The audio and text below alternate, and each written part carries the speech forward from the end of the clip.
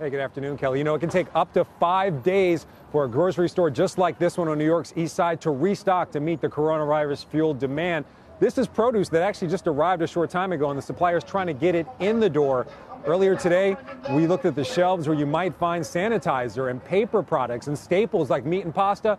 They were completely empty, and we also saw suppliers trying to get goods in the door as well. So generally, even with this high demand, it can take goods like sanitizer and toilet paper a day or so to get into stores like this. When it comes to things like bottled water and produce, that's more to like 1 to 2 days. It also depends on where that fruit and produce is sourced from and where it's being delivered to. We spoke to the owner of this supermarket. He said demand has increased by more than 100% in recent weeks. Primarily disinfectants, hand sanitizers, cleaning products, paper products, toilet paper, tissue paper, paper towels. We are getting restricted on these items. Limited supply is coming in, and we're asking customers that when they do shop, just please take enough just for the next week or two so everybody can get some.